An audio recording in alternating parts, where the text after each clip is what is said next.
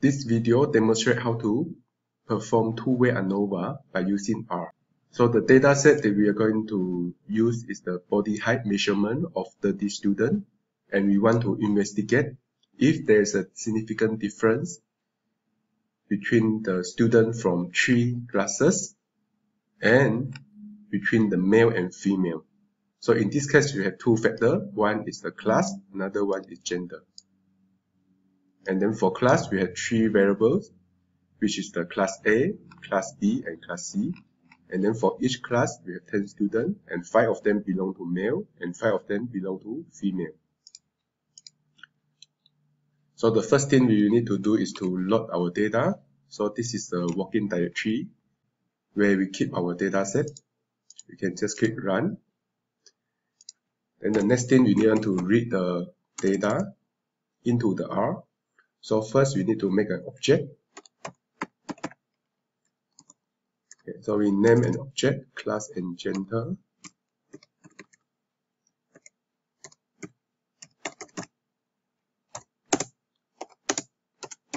And then we just type read CSV. Put open and close quotation mark.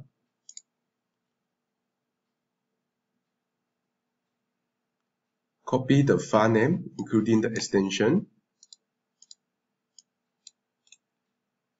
And then paste into the script. Click run.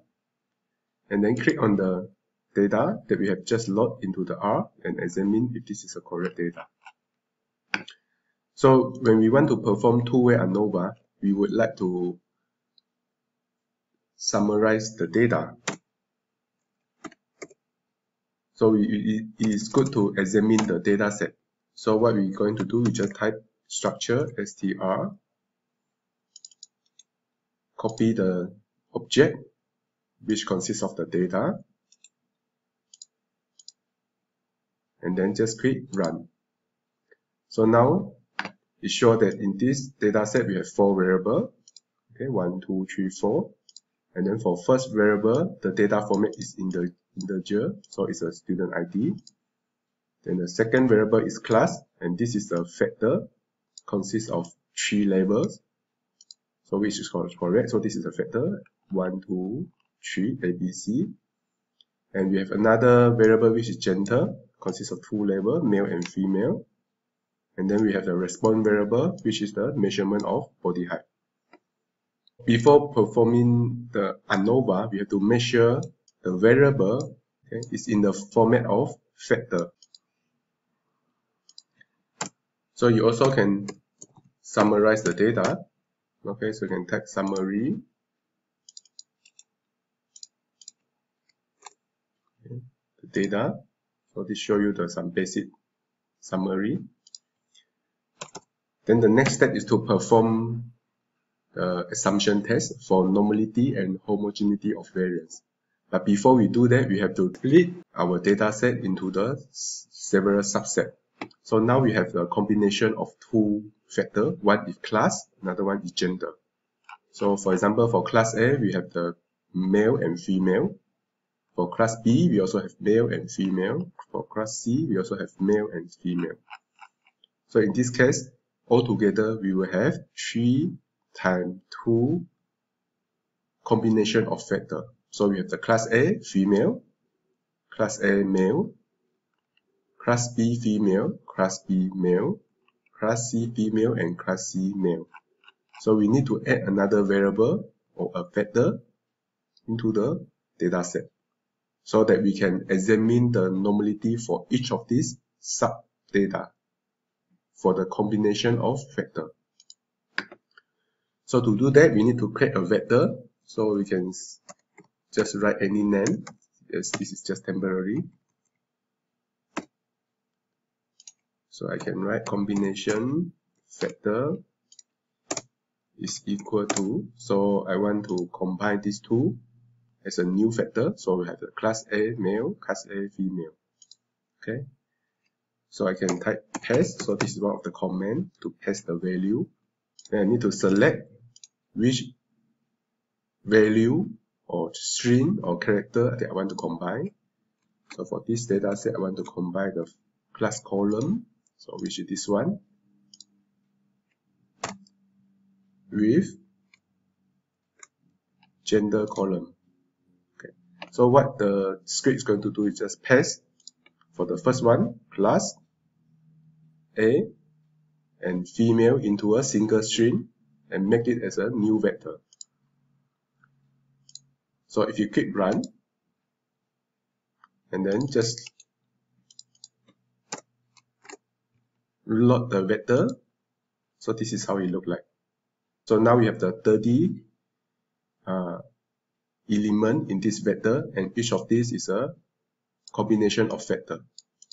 So the next thing that we need to do is just combine this into our data set. So we're going to use a command cbind, column bind.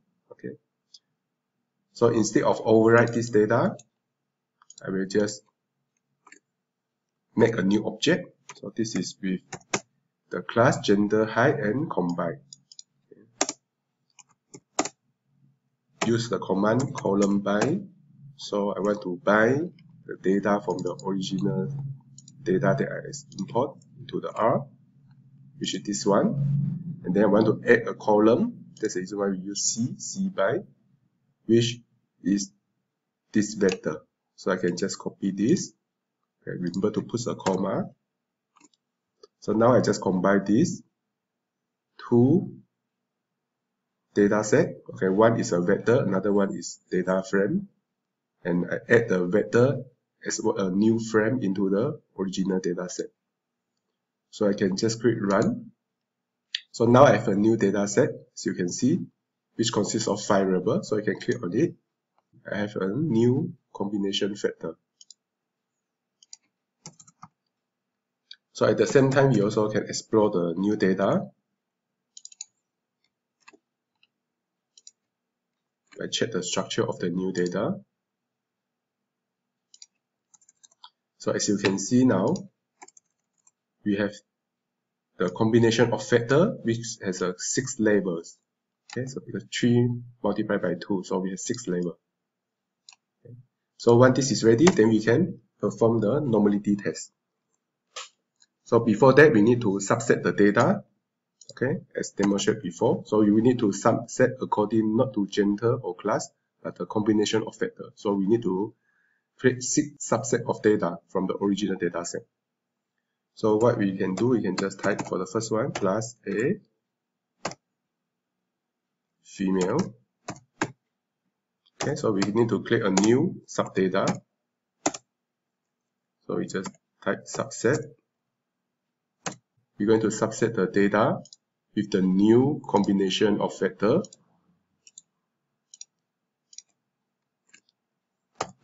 In this case, you only want the class A and female. So the vector that we want to subset is class. So just type class is, so it's double equal sign, mean is. So in this case is class A. So you just put class A.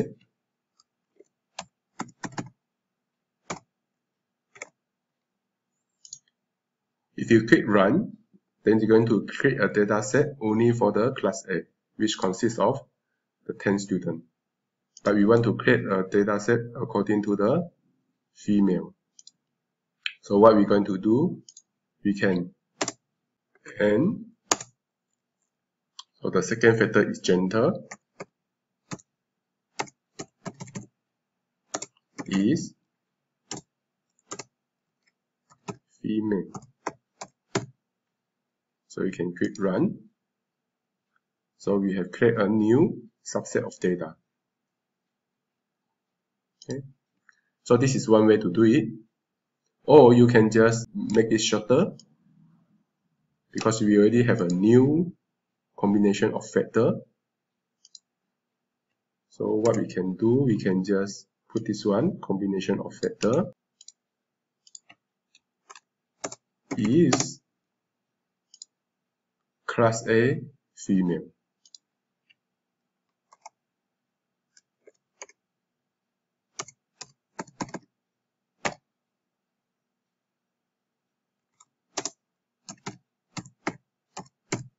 then click run. So you still have the same subset. So we keep doing this for the rest of the data. So you can just copy paste and then modify the script. So this one is male, this one is male. You can click run, and then check if this is correct. Yeah, this is correct. Then I can do for the rest of the two classes. So I can just copy, paste, just change the name of the object. So now that is class B.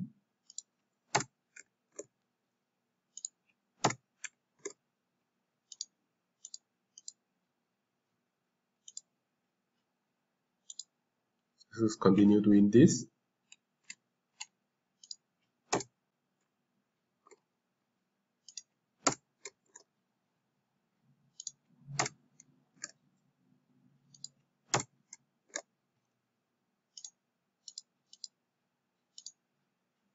Okay, so one is done. The next thing is we can already perform the normality test.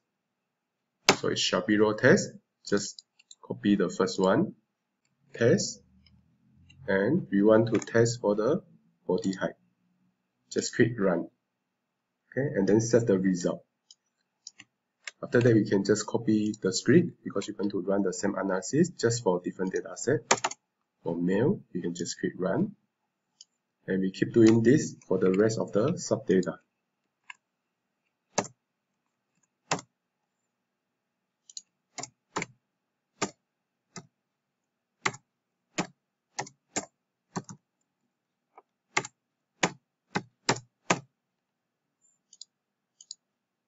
Okay, and you can get all the results and then save them.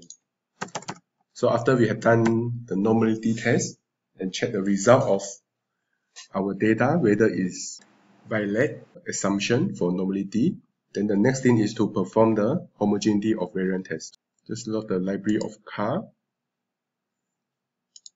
After that, we have to type the command event test. We're going to use the new data set, okay, with the additional combination of factor.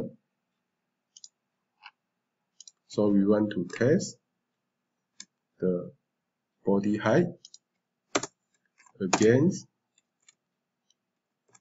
the combination of factor.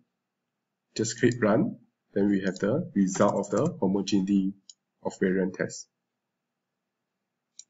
So once this is ready, then we can start to plot our data. Okay, so usually we can use box plot.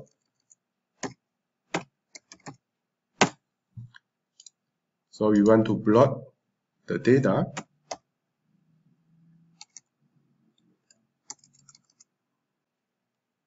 the body height against the class and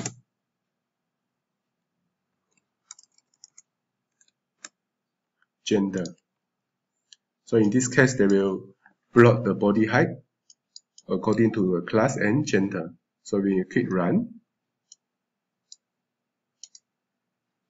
this is how the graph looks like. So the data is divided into two groups. So this is a female from three classes, class A, B, C, and this is a male from three classes, A, B, C. Okay. So if you don't want to group the box plot according to the gender, then we need to switch the order between these two factors. So you can copy this script for the first box plot, paste, and then we just change this to gender, and the next one is class. Okay. Then we can click run. So now you can see the data is grouped, or the box plot is grouped according to the class. So this is class A, class B, and class C. For class A, you have a female, male, female, male student, female, male student. So you can use either of these box plot. So once you have done, then the next thing is to perform the ANOVA. But before that, we need to make an object. So I can write an object to set the output of two-way ANOVA. So let's say I write two-way. So the ANOVA command is AOV, analysis of variance. So you want to test the differences in body height between the student from different gender and plus different class. So you can click run. So now we have the object set, two-way ANOVA result, write a summary, put the output of the ANOVA analysis two-way, click run. So now we have the ANOVA result. Okay, and we have two hypotheses. One is whether you want to investigate if there is a significant difference in body height between gender. And the second one is there a significant difference in the body height between for the student between different classes. So as you can see, the both p value is smaller than 0.05, then we reject the null hypothesis. So there is a significant difference between the gender and between the class. So occasionally we also want to check if there is any interaction between the factor. So to do that, you're going to use a similar command. Okay, so we can just copy the script for the two-way ANOVA. And we want to set the output as a new object. So interaction. So the command is still the same, AOV.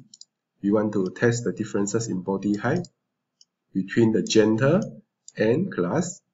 But in this case, we also want to know the interaction. So we replace the plus sign with the multiply sign. You can click run.